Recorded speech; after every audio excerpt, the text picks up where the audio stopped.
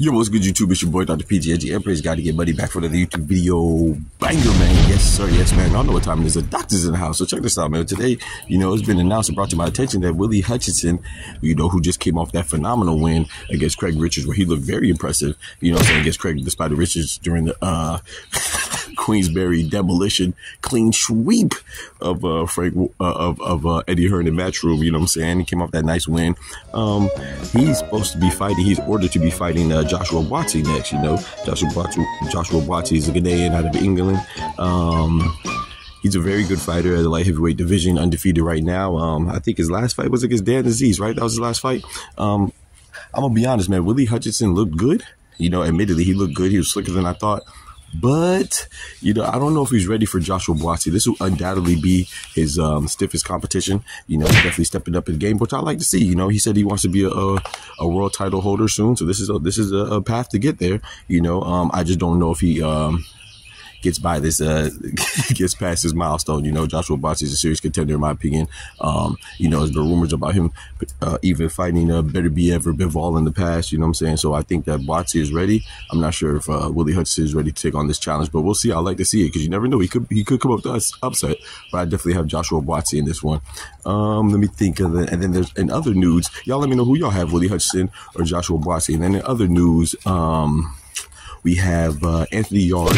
Sorry, not Anthony Yard. I'm thinking about him and his little him and his little feud that he has with Frank Warren right now. Anthony Yard thinking that he a free agent, and Frank Warren said, Mr. Jackson, you're still with us. You under contractual agreement. But no, I want to talk about Anthony Joshua. That's why I say Anthony Yard. Anthony Joshua and Daniel Dubois. You know what I'm saying? It seems like they're on track and on pace to on collision course for September 21st in Wembley, man. So that'd be good. All British showdown. I think that'd be a good fight. Daniel Dubois definitely deserves it. He's been stepping up. He looked great against Filip Hrgović. I was very impressed, man. To me, in my opinion, he had the best performance of the 5v5 matchups, out of all the participants. So that'll be September 21st, excuse me, in Wembley Stadium. I look forward to that, man.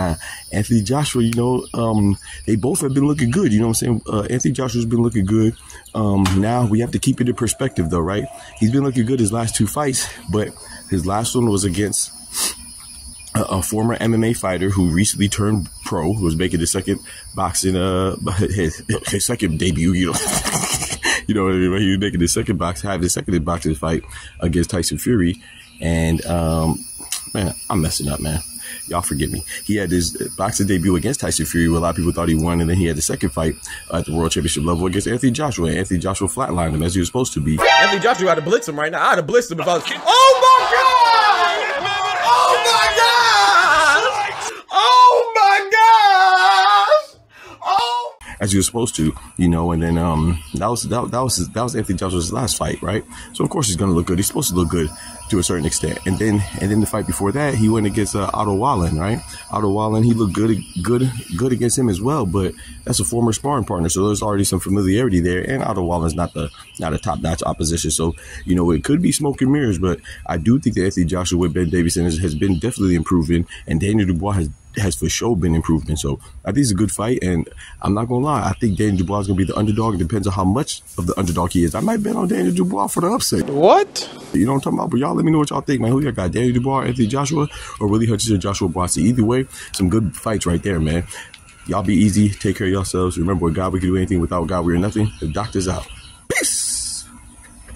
From the hood to college, both worlds they had to meet. 6 degrees between us, so cold, we're about to freeze. But we're Florida boys, hot takes, we bring the heat.